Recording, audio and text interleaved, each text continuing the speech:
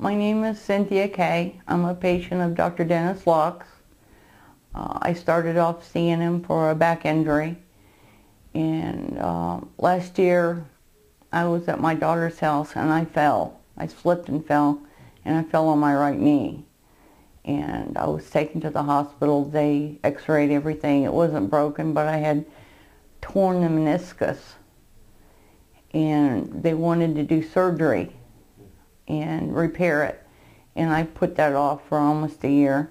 Then I fell again. I fell over. I got up during the night and I didn't see my dog, and I tripped over my dog and I fell on my right knee again, and it got worse. And I still kind of refused the surgery. And then Dr. Locks told me about this procedure using stem cells. And I thought it was great. You know, if it worked, I wouldn't have to have the surgery, and I wouldn't have to go through long-term physical therapy and everything that goes along with the surgery. So I went and had the procedure done. And within 2 weeks, I could tell a big difference. And I quit limping. The pain went away.